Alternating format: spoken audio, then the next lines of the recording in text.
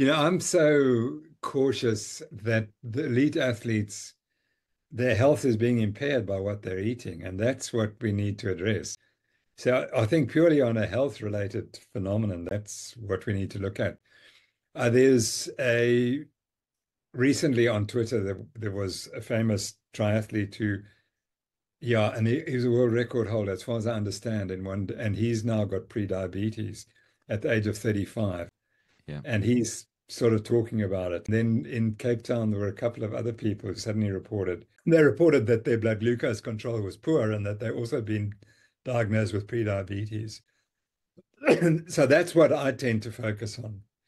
And, I'm just 100%. talking about, remember I said that there's one group of athletes that we're working with. Their rates of soft tissue injuries in a contact sport have come down because since they went carnivore. Now, Yeah. why should that be? And so those are things that I think are important, and recovery is important. And carbohydrate is just so unessential. It's not essential. You need protein and you need fat.